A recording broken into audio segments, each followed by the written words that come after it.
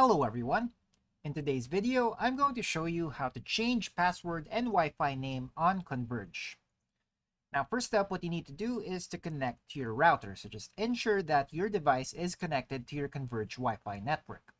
And then from there, access the router's admin page. So just open a web browser and enter 192.168.0.1 in the address bar. This is the default IP address for most Converge routers. From there, enter the admin username and password. These are usually found on a sticker on the back or bottom of your router. If you haven't changed them, the default username is often admin and the password is admin or password. Then, navigate to wireless settings. Once logged in, go to the wireless or WLAN tab. And this is where you can change your Wi-Fi settings. Then change the Wi-Fi name or SSID. Look for the SSID field and enter your new desired Wi-Fi name.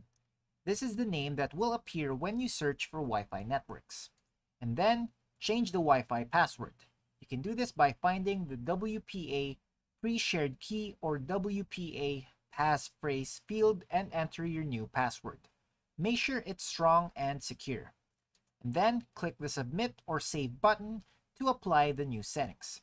And then finally, after changing the Wi-Fi name or password, you'll need to reconnect all your devices using the new credentials. And that's it for today. Thanks for tuning in, and I'll see you next time.